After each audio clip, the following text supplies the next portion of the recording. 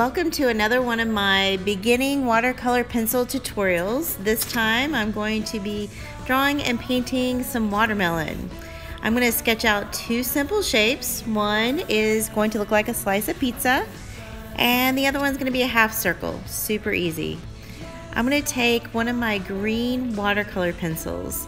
I'm going to list all the colors in my description, but this is kind of like a grass green. And I'm going to go out on the outer edges and put a nice dark crisp edging on it, and then I'm going to shade in some green just a little bit in, probably 1/4 of an inch. I'm going to shade in.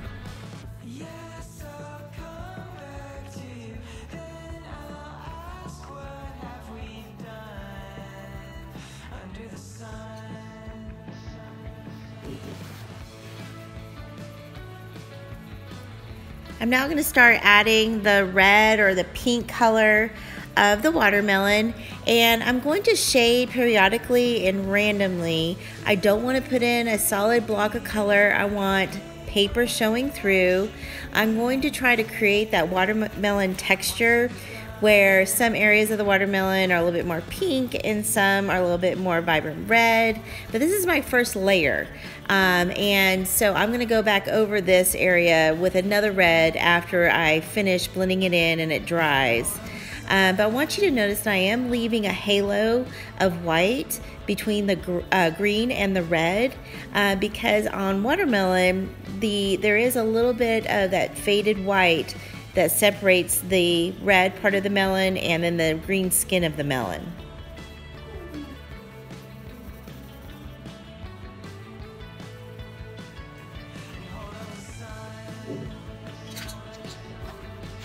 Okay, now I'm going to take a small round paintbrush and some water, and I'm going to start blending out that green line that I sketched in earlier. I'm using a kind of a scrubbing or a round motion because I want that green line to fade into the white area, and I want it to be the darkest on the edge where the watermelon skin is.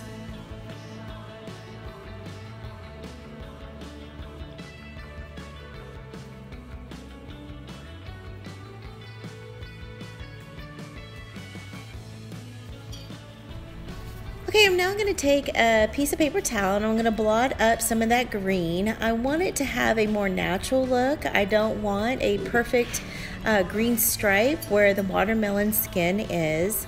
And I'm going to continue on the other piece as well. I'm going to use that kind of scrubbing or circular motion with my paintbrush. I don't want to paint back and forth.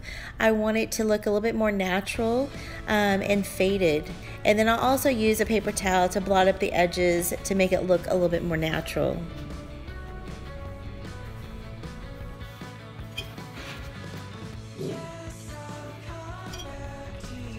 Okay, it's time to start working on the red and the pink area of the watermelon.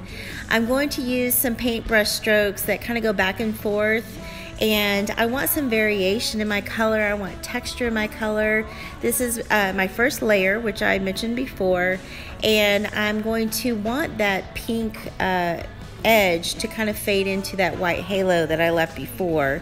So I'm being very careful not to give it a harsh line around the edges where it gets closer to the skin of the watermelon. I'm just going to keep blending. I'm using kind of circular motions or back and forth, but I'm not taking large paint strokes back and forth. I'm using water in very small areas. I'm trying to be mindful of where I want my pigment to go and not flattening it out and leaving some areas more saturated and some areas more faded where the white paper is showing through.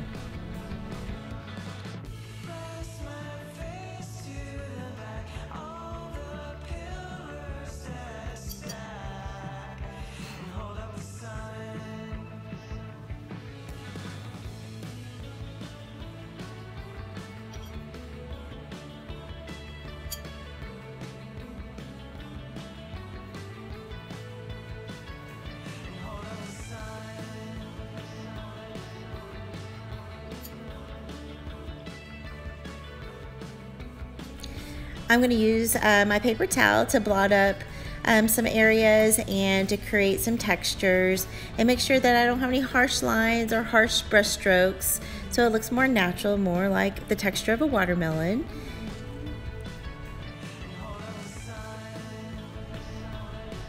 So here's a little trick. If you need more pigment on an already wet painting, you can take your paintbrush with a little bit of water and get the pigment straight off your watercolor pencil.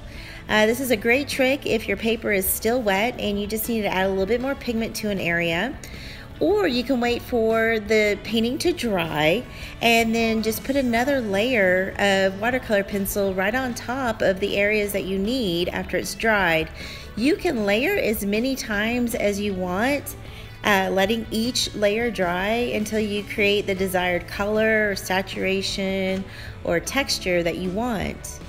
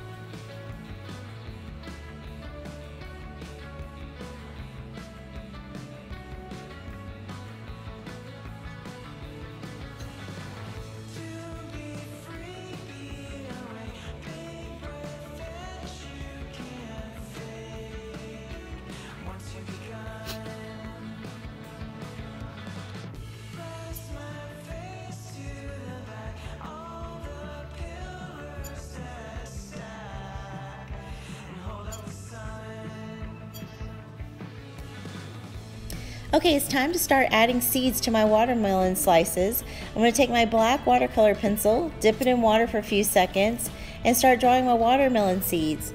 The reason I'm dipping it in water first is because I want a nice, sharp, saturated drawing when I add the seeds. And this is a great technique for this type of drawing. I'll be able to get a few seeds drawn at a time before I have to re-dip my pencil in the water, and then I'll blot off any extra water on a paper towel and just keep adding seeds. When you're drawing anything natural like fruit, and in this case watermelon, you want to make sure that you don't have perfect rows. You want it to be more natural and a little bit more random. When you open up a watermelon, you don't see perfect rows of seeds, and it's going to be a little bit more sporadic and random across the piece.